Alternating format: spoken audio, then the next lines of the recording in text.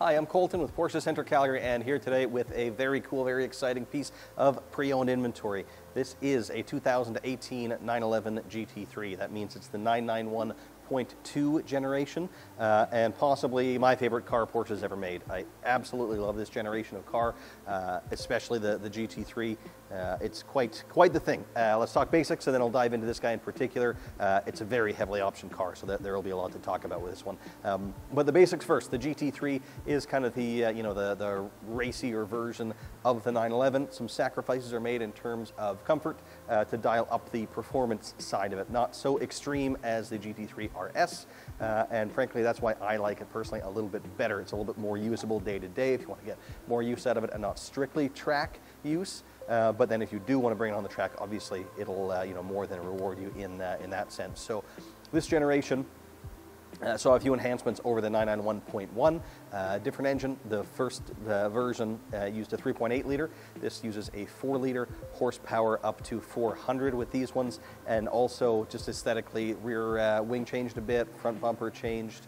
Inside it gained Apple CarPlay and the new PCM infotainment system with pinch to zoom navigation and Apple CarPlay functionality. So for those reasons, I tend to gravitate to the 0.2 over the 0.1, but above that, the 991.1 GT3 you could only get with the PDK dual clutch transmission. Great transmission, faster than the manual, but a lot of people really wanted the engagement factor of that manual. And actually made quite the fuss. There was a lot of communication sent to Porsche saying, no, we want that car, please build it again with the manual. So with the 0.2, they put the phenomenal 6-speed GT manual transmission, which this particular example is equipped with, and that's what makes it virtually a perfect car to me. I absolutely love it, and I really love this one in particular. So let's dive into that, starting with the outside. This is Guards Red, classic Porsche color, but you didn't see it too much on this generation of 911, so it's neat to see it, actually fairly rare.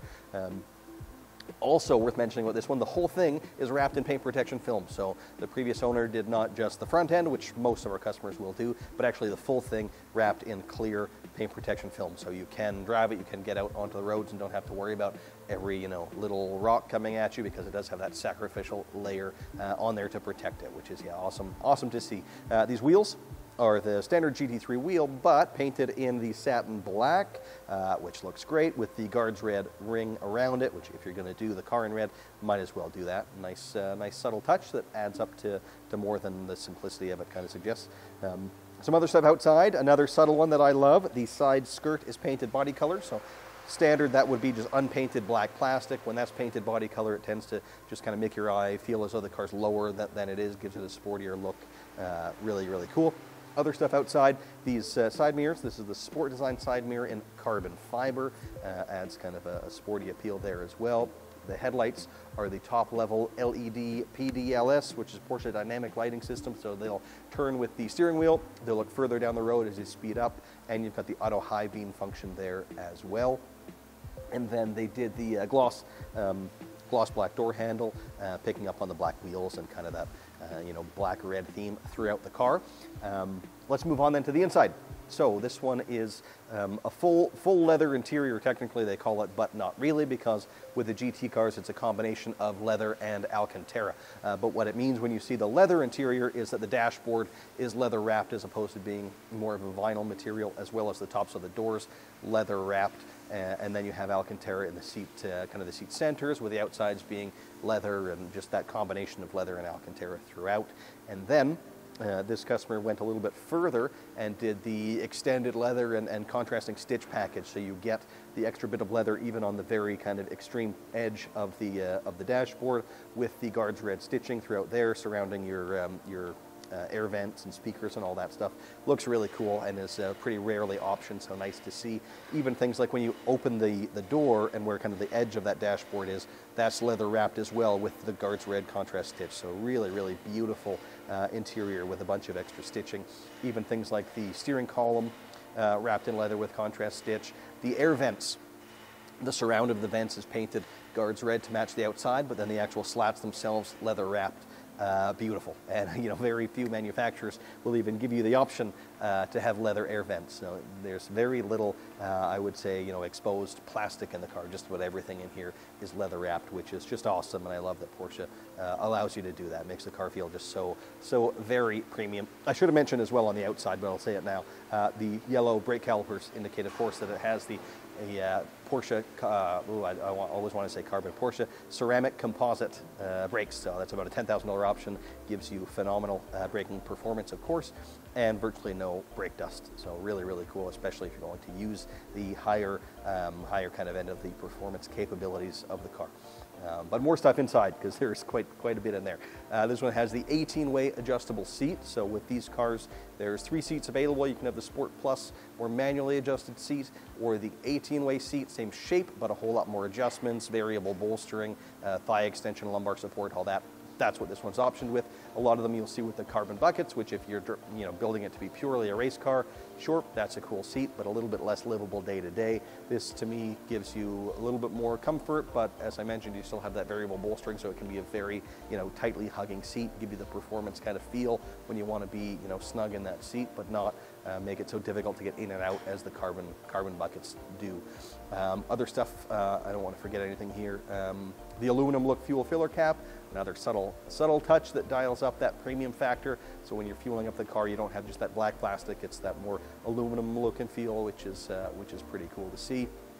We also have the front axle lift, so if you are driving into steeper parking lots or over big speed bumps, or even on your own driveway, if that's too steep and you're going to scratch the front end, just press the button and it inflates a kind of a tube in there effectively and lifts up that front end, which is pretty cool and a lot more convenient than I initially thought it would be before I tested it out.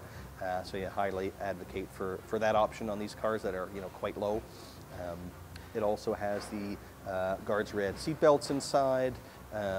Mentioned the steering column. Oh, the red dials as well, and the red sport chrono clock. So really dialed up that black-red contrast on the inside as well as on the outside of the car. The headliners were always Alcantara, which is that kind of synthetic suede material, but the sun visors are vinyl unless optioned to be Alcantara as well, which did happen on this car, which I love to see, that cohesive material throughout the top of the car. The armrest as well would have been Alcantara regardless, but with this one they did Alcantara with the Porsche logo, which is my favorite thing to do on the armrest in these cars. So as I said, I really like this spec. It speaks to me quite a bit. The Sport Chrono package was optional, but that's here. I mentioned the dial and that is red, but the package itself is there too. The trim is carbon fiber, matching of course the mirrors on the outside. They even did the carbon triangle, which is just that little piece kind of beside the mirror, but that was a separate box to take as well. Otherwise that would have been black unpainted plastic. The door sills too, also carbon fiber and illuminated, which is awesome. I love when you see, you can tick just one carbon box and then you have kind of a mixture of painted stuff or aluminum stuff as standard, but here everything virtually that could have been carbon was, so you've got that, again, that cohesive kind of feel throughout the car. I think that's about everything that I had written here, but yeah, there's a whole lot with this car. Immaculately optioned in my opinion. I really like when people get a little bit more indulgent, and this is an example of that, really showing all of the stuff that Porsche lets you do. Very, very cool, and that's just kind of from an aesthetic point of view. Performance-wise as well, the car is phenomenal. That 6-speed manual is tremendous, and you've got the 4-liter naturally aspirated flat 6. Sounds tremendous. The engine revs out to about 9,000 RPM, and the noises it makes in that range are pretty incredible. So I've probably gone on enough about this car, but if you want to learn more, if you want to come and see it in person, please do come down and pay us a visit. Thanks so much for watching.